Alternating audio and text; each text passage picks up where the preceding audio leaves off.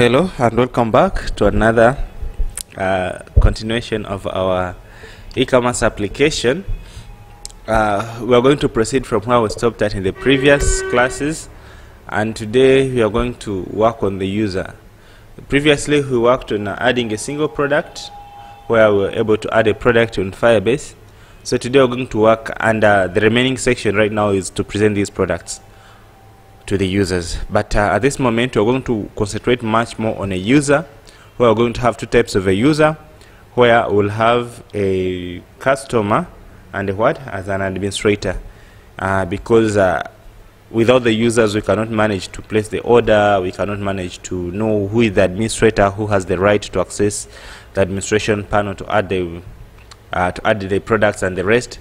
So once we know the kind of the user that we have, then we'll go ahead and do what, and work with the remaining parts of the application. So that's the main point that we're going to do today. We're going to handle the users. Okay, so let's get started. So in the very first place, we're going to begin with the form of signing up. Then after making sure that we can sign up a user, or the user can create an account, then we can go ahead and create the form of logging in. And after, we'll be able to tell if the user is logged in or not logged in. And then after doing that logic, then we'll go ahead and present now the products in a single page. And then after, we'll proceed with the remaining parts of the project. So without wasting much time, I'm going just to, we'll organize these things later, but right now we're just focusing on the appearance of the application. So we're going to create the form where the user can sign up. Okay, where the user can do what, can sign up. So I'm going to create that form, and it is going to be on its own page. It's going to be, I'm going to call it sign up. So I'm going to come here under activity, and I'm going to call it new. I'm going to call it Java class. I'm going to go to activity, and then I call to empty activity, and I'm going to call it sign up. Okay, sign up, like sign up activity, and then I click on finish. Okay, so this is going to be our activity for signing up. Okay, and then after, we're going to put the logic of signing up. First of all, let us first identify the thing that we need when the user is signing up. Let us first identify the thing that we may need when the user is signing up. We may need, for example, the name, first name.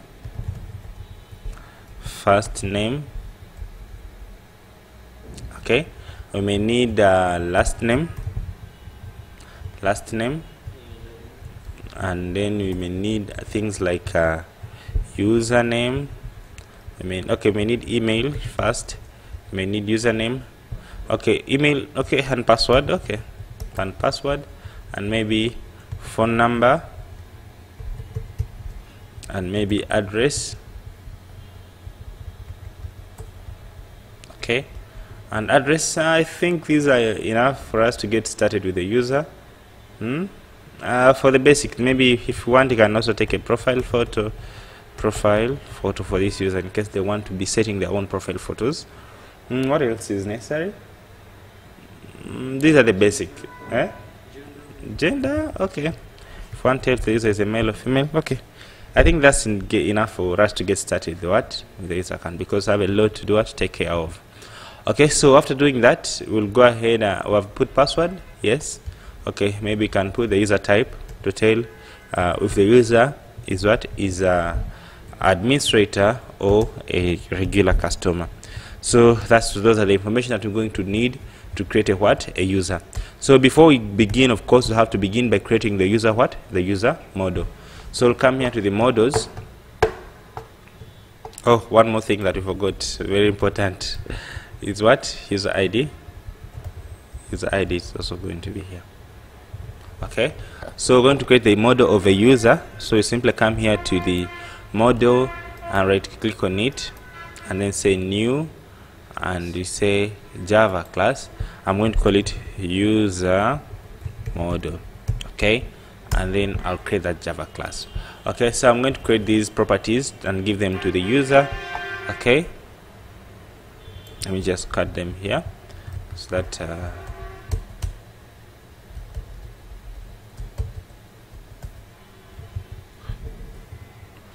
so I go ahead and paste these things here.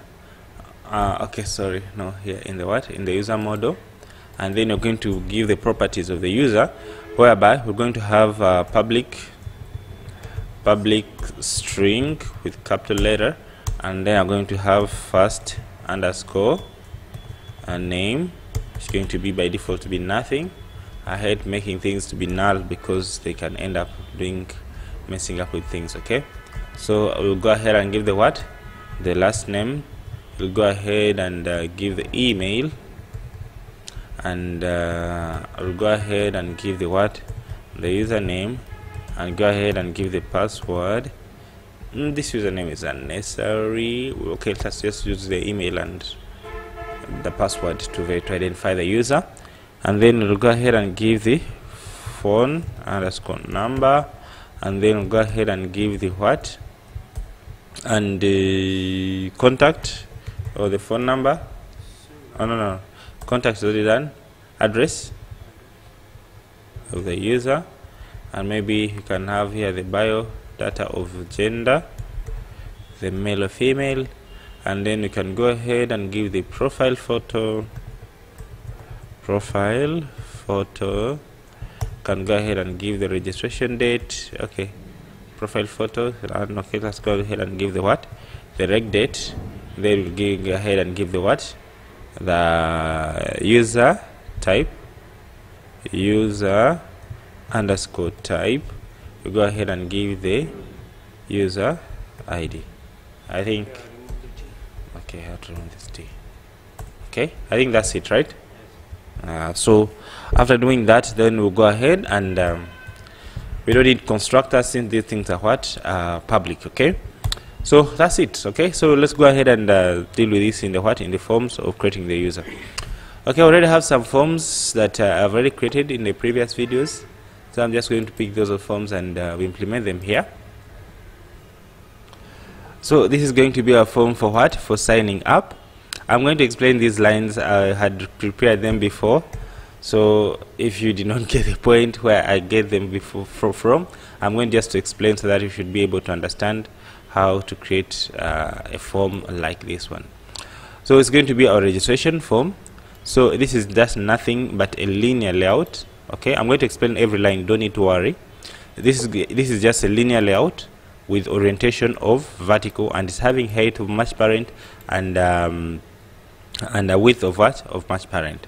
Okay, so after we have this, it is having a up bar. Okay, this up bar is the one that is where we expanded to be a little bit wide in this kind of design. So it is just an up bar. So to create this up bar is just simple. Just rub everything and just write the last class name, up bar layout, and then Android Studio will suggest for you everything. Press enter and it will do for you the remaining things.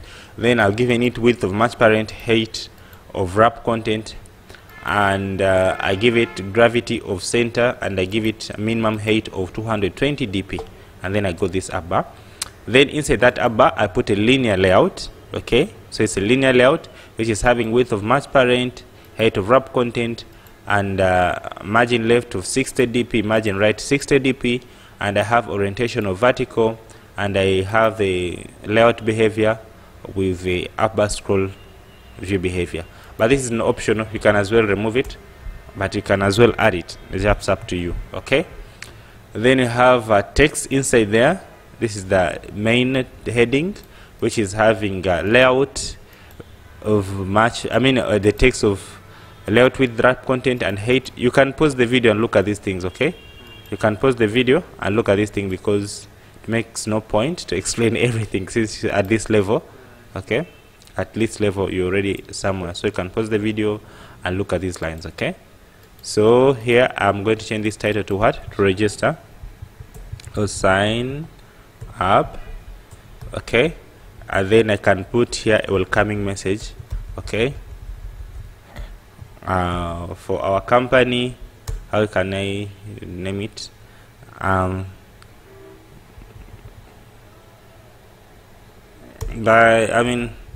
join 1,000 of other happy online customers.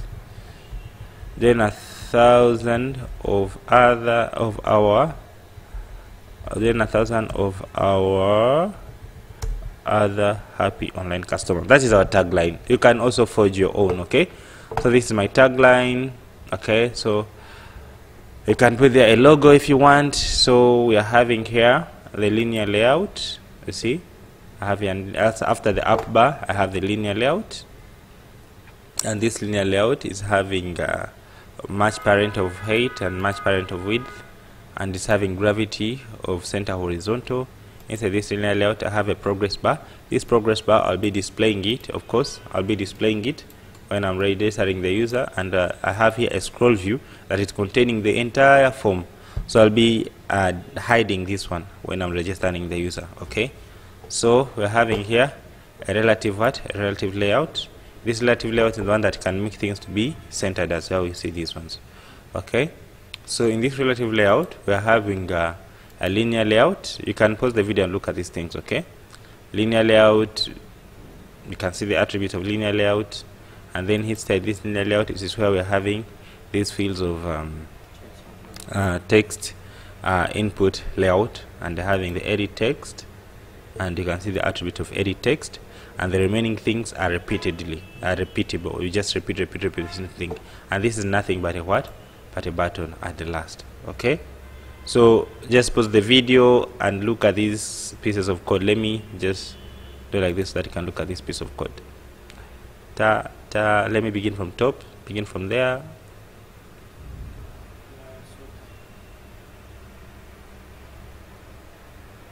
Okay, so there, I hope you're okay with it. You can also make your own design. You're free to do your own design.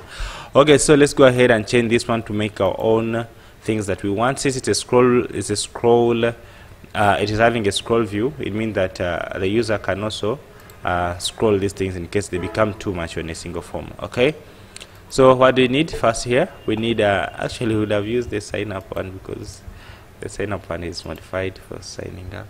Let's see the sign up. It's having a few. Okay, no problem. We'll just reduce on this height. Okay, so what do we need? We need we need the name, the first name and last name. Okay, I'm going to be a little bit faster here, so I'll collapse this one, and I'm going to duplicate it so I can make it a little bit faster. Okay, so we begin with this. This is going to be the what? The first name, and I'm going to name this one, the ID, to be first name view. Name view. Okay, so that is straightforward. I'll just collapse this one and duplicate it, and then we'll have a last name. It's going to be last name view. So boring repetitive thing, last name, and we can as well put these things in a single layout. Okay, let me show you how we can merge these things together. So what I can do here, I can do simply, I think they can leave it there. Yeah, they can just they're having a lot of. Okay, can just do a linear layout of width, match parent, and height of wrap content, and then we give it orientation of horizontal, and then inside this horizontal we give these two, first name and last name. Just cut them and put them in this linear layout, and just give them what? We give them weights. Okay, give them width weight. Okay, so just give them here the first field, give it a weight, layout weight of 1, and this one a layout weight, the second one a layout weight of 1, and then you can see they are separated. Then between here can put a view that's going to separate these two. Just simply write like this: a view is going to be having a width of maybe 5 dp,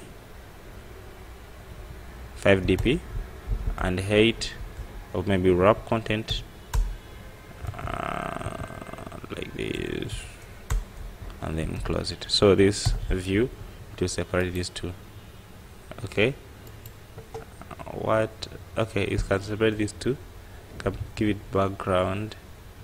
It's supposed to be capital V or capital small v. Okay, small v, I think. Yeah. I hope that's the view that do separate things. Okay, and I'm seeing something that I don't understand here. Okay, it's not resolved. It's not resolved. It's supposed to be the view of a class of a capital V. Okay, it's not okay. So that view is going to separate just these two. Okay, it's going to separate these two. So this one is going to supposed to have the height of wrap content. Things are supposed to have the height of wrap content. Wrap content, and this one wrap content, and this one wrap content. So I don't know why they are doing the merge, the height of match parent. I don't know why they're matching parent. Okay, so if I collapse this one, I don't know why they're matching parent. Let me give this, keep anything orientation. Okay, let us give here width of 0 dp, width of 0 dp, and weight of 1, and this one also, this second one, gift of width of 0 dp and height of 1. Yeah, no.